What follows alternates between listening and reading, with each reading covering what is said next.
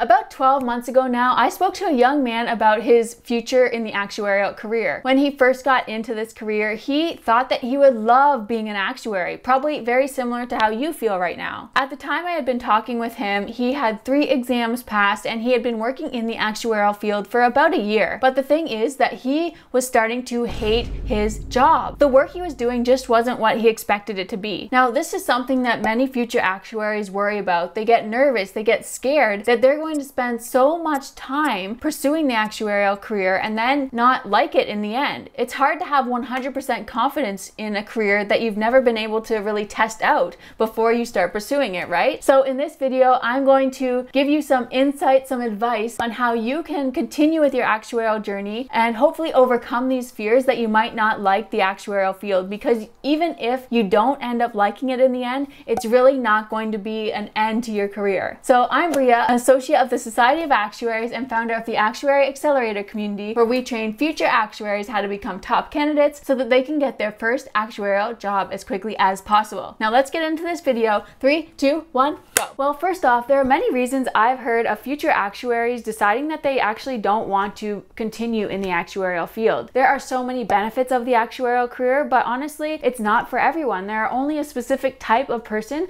that actually is going to enjoy the work that actuaries do. So some of the reasons that I've heard in the past were that that person didn't like the exam system. Sometimes it can be a lot of pressure to have to continue to pass exam after exam after exam, and especially if you're having trouble passing those exams, they often do. You often fail exams somewhere along the way. It can be really demotivating. It can make you feel like you just don't want to do this anymore. And that's a common reason I do find that people decide to end their time in the actuarial field. For some other people, they find that the work just isn't what they thought it would be. They went into the actuarial field having this expectation about what kind of work they would be doing, and their expectation just didn't line up with the type of work they ended up doing, so they decide they're going to leave the actuarial career. In other cases, I've seen people decide to go into the field just because of the money. As many of you will already know, actuaries do tend to make a very good salary, so some people get into the actuarial field thinking that they're just going to do it because of the money, and that's really not the right reason to go into this career, because there's a lot more to take into consideration aside from the money. And other people get into the career because their parents have pushed them into this.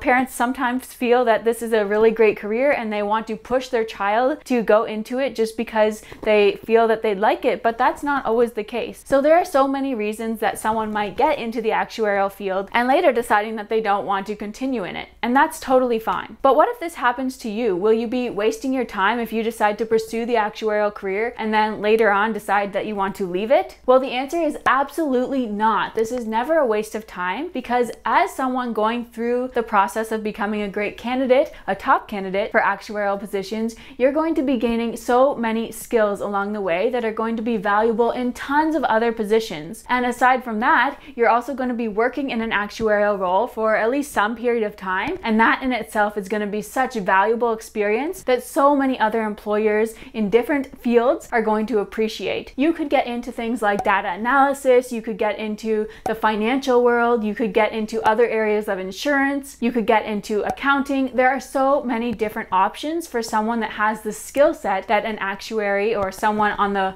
way to becoming an actuary has. You can kind of think of yourself like the Swiss Army knife of the corporate world. You have experience with problem solving, being a leader, analysis, technical skills, business skills, math, and insurance knowledge. These can all be used in so many different situations, and with that extreme amount of knowledge in your brain, you're going to be a highly sought after candidate for so many other jobs. And honestly, many employers are also going to find the fact that you have passed some actuarial exams as beneficial. Some employers that actually know what the actuarial exams are and how difficult they are going to really use that as a way to understand the high level of math knowledge that you have and the high level of insurance knowledge that you have. So honestly, if you have been hesitant to get into the actuarial field because you're worried about whether you're going to like it or not, you're worried about maybe you're going to spend so much time pursuing all of these exams, gaining these technical skills, all that sort of stuff, and then you're thinking that maybe you'll do all that and then you won't like it in the end. Well, you really don't have to worry because you're going to have so many options in the end. Another thing is that a lot of the time I find that it's the job that the actuary doesn't like. There are so many different areas of actuarial work that you could get into. So sometimes a person gets stuck in one job and they feel like, because I don't like this job, I don't like actuarial work. But that's really not the case. There are so many fields that you could get into. You could get into predictive modeling. You could get into regulations, pricing, reserving. You could get into consulting or investments. All these are areas that actuaries work in. So if you don't end up liking the specific job that you start in, you can always explore these other areas of actuarial work and you might find that you like them a lot better. For me personally, I thought that I was going to want to get into P&C insurance. That's property and casualty. So insurance that deals with cars and buildings and houses, that kind of thing, property. And I thought that I wanted to get into P&C because in my internship, I really enjoyed the work that I was doing in my P&C insurance internship. But when I did end up getting my first full-time job, it was in life insurance, which is kind of the total opposite of P&C. And I ended up liking that job just as much. So it really wasn't about the type of insurance that I was dealing with.